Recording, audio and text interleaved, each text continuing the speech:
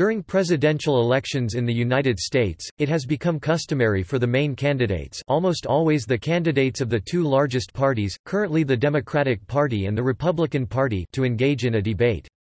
The topics discussed in the debate are often the most controversial issues of the time, and arguably elections have been nearly decided by these debates, e.g., Nixon versus Kennedy. Candidate debates are not constitutionally mandated, but it is now considered a de facto election process. The debates are targeted mainly at undecided voters, those who tend not to be partial to any political ideology or party. Presidential debates are held late in the election cycle, after the political parties have nominated their candidates. The candidates meet in a large hall, often at a university, before an audience of citizens. The formats of the debates have varied, with questions sometimes posed from one or more journalist moderators and in other cases members of the audience.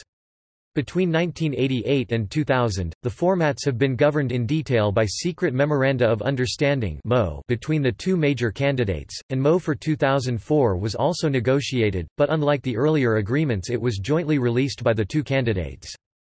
Debates have been broadcast live on television, radio, and in recent years, the web. The first debate for the 1960 election drew over 66 million viewers out of a population of 179 million, making it one of the most watched broadcasts in U.S. television history. The 1980 debates drew 80 million viewers out of a population of 226 million.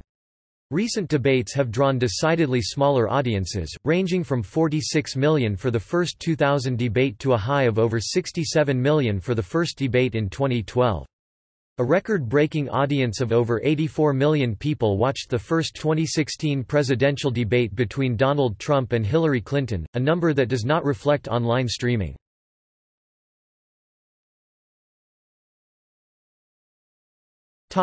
History.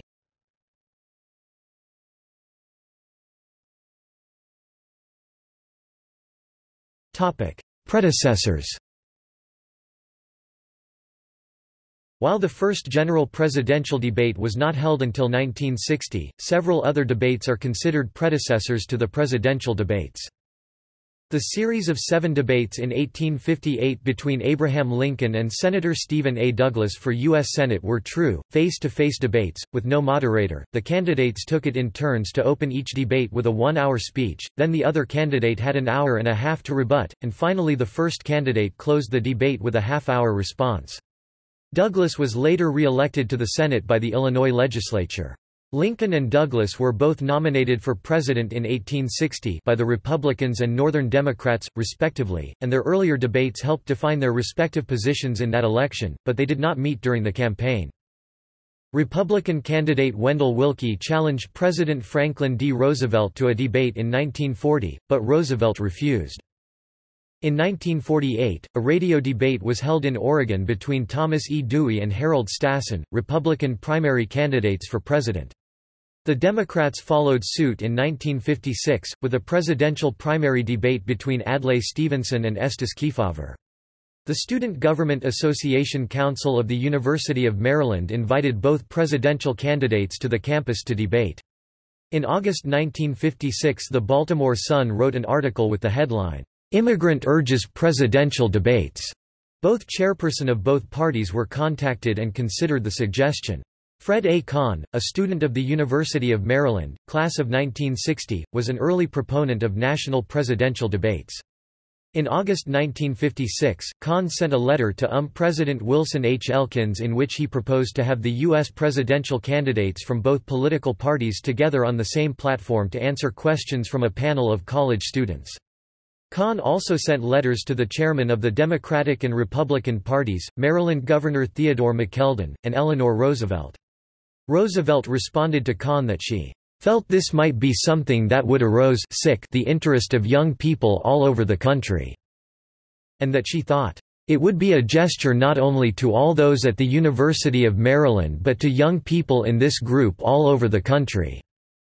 Roosevelt also sent a letter regarding Kahn's proposal to James Finnegan, Adlai Stevenson's campaign manager, endorsing Kahn's proposal. The precise impact of Kahn's proposal on the Kennedy-Nixon debates during the 1960 presidential campaign is unclear, but his ideas did receive national press exposure. 4 years later the first televised debates, the Kennedy-Nixon debates, were held.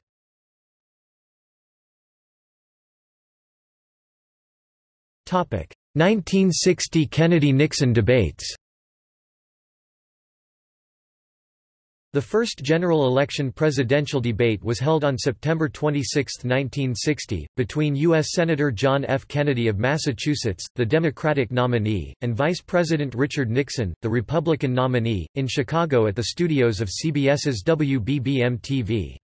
It was moderated by Howard K. Smith and included a panel composed of Sander Vanocur of NBC News, Charles Warren of Mutual News, Stuart Novins of CBS, and Bob Fleming of ABC News. Historian J.N. Druckmann observed, "Television primes its audience to rely more on their perceptions of candidate image, e.g., integrity. At the same time, television has also coincided with the world becoming more polarized and ideologically driven." From the outset, Nixon was considered to have the upper hand due to his knowledge of foreign policy and proficiency in radio debates. However, because of his unfamiliarity with the new format of televised debates, factors such as his underweight and pale appearance, the suit color blending in with the debate set background, reducing his stature, and refusing television makeup resulting in a 5 o'clock shadow led to his defeat. Many observers have regarded JFK's win over Nixon in the first debate as a turning point in the election. After the first debate, polls showed Kennedy moving from a slight deficit into a slight lead over Nixon. 3 more debates were subsequently held between the candidates, on October 7 at the WRC-TV NBC studio in Washington, D.C., narrated by Frank McGee with a panel of 4 newsmen: Paul Niven, CBS, Edward P. Morgan, ABC, Alvin Spivak, UPI, Harold R. Levy, Newsday, October 13, with Nixon at the ABC studio in Los Angeles and Kennedy at the ABC studio in New York, narrated by Bill Shattle with a panel of 4 newsmen, and October 21 at the ABC studio in New York, narrated by Quincy Howe with a panel of 4 including Frank Singasser, John Edwards, Walter Cronkite, and John Chancellor. Nixon regained his lost weight, wore television makeup, and appeared more forceful than in his initial appearance, winning the second and third debates while the fourth was a draw. However, the viewership numbers of these subsequent events did not match the high set by the first debate. Nixon later refused to do television debates in 1968 and 1972 as he felt his appearance had cost him against JFK in the tight run race.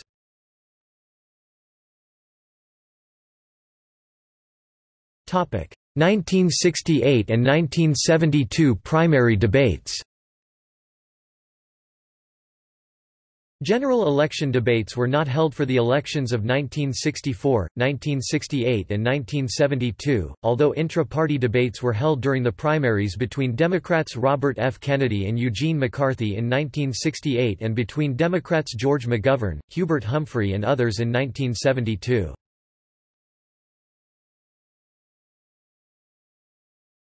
Topic: 1976 to present.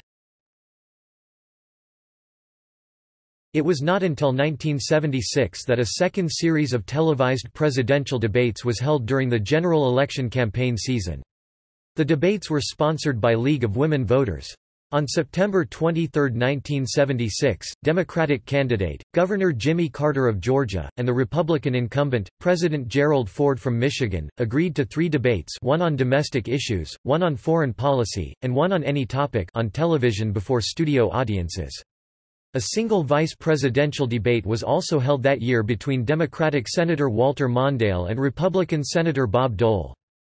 Roughly an hour into the first televised debate, the broadcast audio coming from the Walnut Street Theater and fed to all networks suddenly cut out, effectively muting the candidates in the middle of a statement by Carter.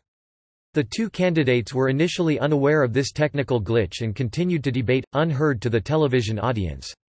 They were soon informed of this problem, and proceeded to stand still and silently at their podiums for about 27 minutes, until the problem, a blown capacitor, was located and fixed, in time for Carter to briefly finish the statement he had begun when the audio cut out, and for both candidates to issue closing statements. The dramatic effect of televised presidential debates was demonstrated again in the 1976 debates between Ford and Carter. Ford had already cut into Carter's large lead in the polls, and was generally viewed as having won the first debate on domestic policy. Polls released after this first debate indicated the race was even.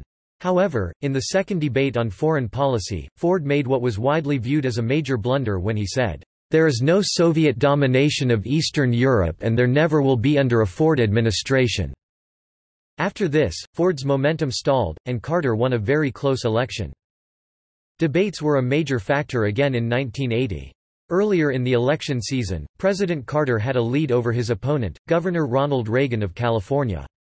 3 debates between President Jimmy Carter, former California Governor Ronald Reagan and Illinois Congressman John B. Anderson were scheduled, along with a vice presidential debate between Vice President Walter Mondale, former CIA Director George H. W. Bush, and former Wisconsin Governor Patrick Joseph Lucey. Carter refused to debate if Anderson was present and Reagan refused to debate without Anderson, resulting in the first debate being between Reagan and Anderson only. The second debate and the vice presidential debate were both cancelled. Reagan conceded Carter's demands and the third debate took place with only Carter and Reagan. In the debate, with years of experience in front of a camera as an actor, Reagan came across much better than Carter and was judged by voters to have won the debate by a wide margin. This helped propel Reagan into a landslide victory. The Reagan campaign had access to internal debate briefing materials for Carter. The exposure of this in 1983 led to a public scandal called DebateGate. In 1984, former Vice President Walter Mondale won the first debate over President Ronald Reagan, in part by criticizing Reagan's age, a performance that generated much-needed donations to Mondale's lagging campaign.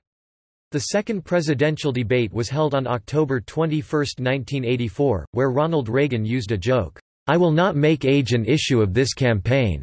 I am not going to exploit, for political purposes, my opponent's youth and inexperience," which effectively negated the age issue and stalled Mondale's momentum. Since 1976, each presidential election has featured a series of vice presidential debates. Vice presidential debates have been held regularly since 1984. Vice presidential debates have been largely uneventful and have historically had little impact on the election. Perhaps the most memorable moment in a vice presidential debate came in the 1988 debate between Republican Dan Quayle and Democrat Lloyd Bentsen. Quayle's selection by the incumbent vice president and Republican presidential candidate George Bush was widely criticized, one reason being his relative lack of experience. In the debate, Quayle attempted to ease this fear by stating that he had as much experience as John F. Kennedy did when he ran for president in 1960. Democrat Bentsen countered with the now famous statement, "Senator, I served with Jack Kennedy. I knew Jack Kennedy. Jack Kennedy was a friend of mine. Senator, you're no Jack Kennedy." The year 1992 featured the first debate involving both major party candidates and a third-party candidate, billionaire Ross Perot running against President Bush and the Democrat nominee Governor Bill Clinton. In that year, President Bush was criticized for his early hesitation to join the debates, and some described him as a chicken. Furthermore, he was criticized for looking at his watch, which aides initially said was meant to track if the other candidates were debating within their time limits, but ultimately it was revealed that the president indeed was checking how much time was left in the debate. Moderators of nationally televised presidential debates have included Bernard Shaw, Bill Moyers, Jim Lehrer, and Barbara Walters. St. Anselm College has hosted 4 primary debates throughout 2004 and 2008. It is a favorite for campaign stops and these national debates because of the college's history in the New Hampshire primary.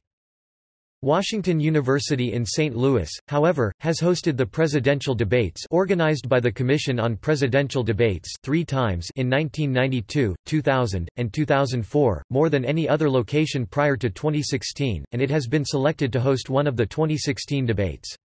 The university was also scheduled to host a debate in 1996, but it was later negotiated between the 2 presidential candidates to reduce the number of debates from 3 to 2. The university hosted the only 2008 vice presidential debate, as well. Hofstra University, originally an alternate site, was named the host of the first presidential debate in 2016, after Wright State University withdrew with 8 weeks remaining. This positioned Hofstra to be the only school to host presidential debates in 3 consecutive campaign cycles.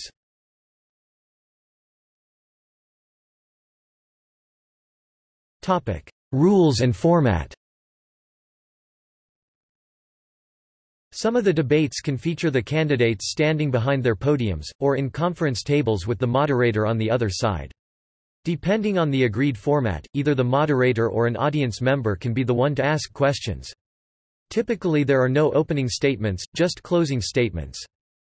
A coin toss determines who gets to answer the first question and who will make their closing remarks first. Each candidate will get alternate turns.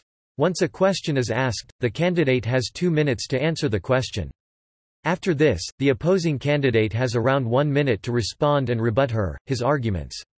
At the moderator's discretion, the discussion of the question may be extended by 30 seconds per candidate. In recent debates, colored lights resembling traffic lights have been installed to aid the candidate as to the time left, with green indicating 30 seconds, yellow indicating 15 seconds and red indicating only 5 seconds are left. If necessary, a buzzer may be used or a flag.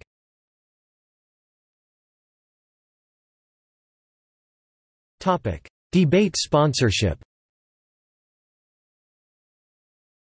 Control of the presidential debates has been a ground of struggle for more than 2 decades. The role was filled by the Nonpartisan League of Women Voters (LWV) civic organization in 1976, 1980 and 1984. In 1987, the LWV withdrew from debate sponsorship, in protest of the major party candidates attempting to dictate nearly every aspect of how the debates were conducted. On October 2, 1988, the LWV's 14 trustees voted unanimously to pull out of the debates, and on October 3 they issued a press release.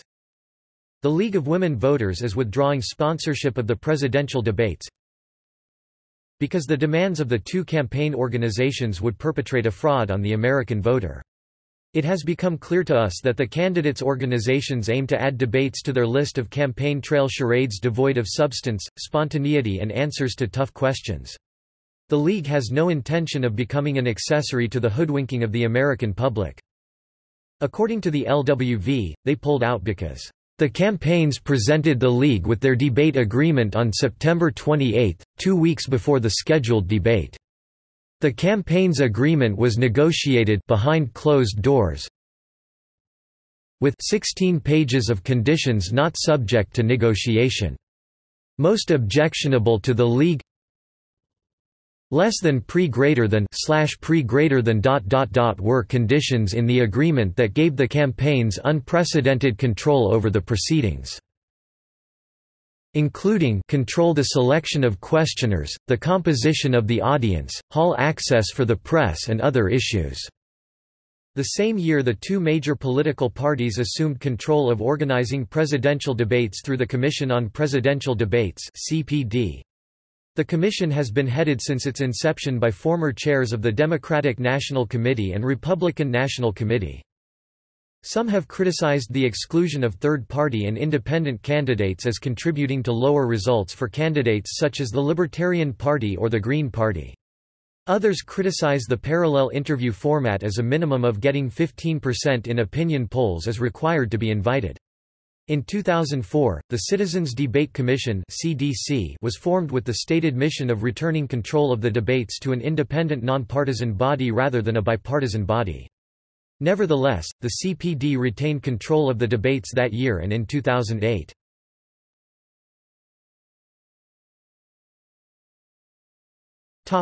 Timeline. Source: Commission on Presidential Debates, Debate History. Sponsors, locations, moderators, panelists and viewership.